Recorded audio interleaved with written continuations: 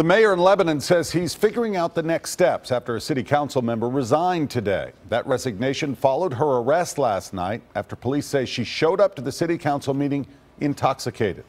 News Channel 5's Jason Lamb has been on this story for us today. And Jason, that councilwoman released a statement about all this. That's right, Rory. In it, she said she was not drunk, that an abnormal reaction to prescription medication caused all this. Still, she says she needs someone else to finish out her term on the city council.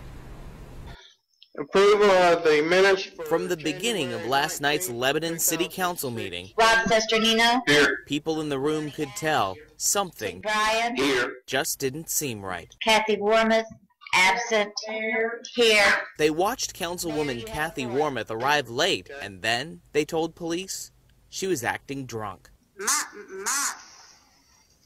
I guess you know that I was not here for the work session, and for legal reasons. I had things I had to do. It was not anything I wanted to do.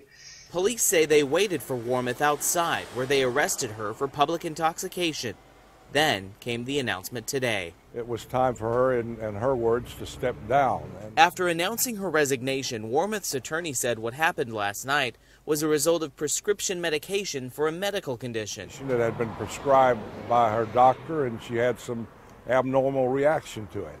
And it resulted in those charges. Warmath's attorney said she was not drunk, but that she feels she can't carry out the rest of her term because of how far her medical condition has progressed. He said Warmath is sorry. She feels very badly about it because she would have liked to have been able to carry on her duties.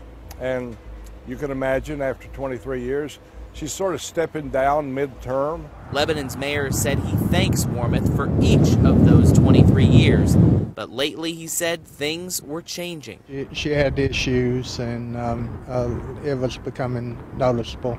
And I think she made the right decision today.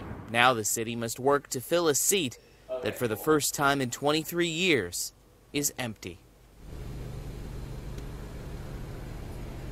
Warmath's attorney says he thinks the public intoxication charge against Warmath will be dropped.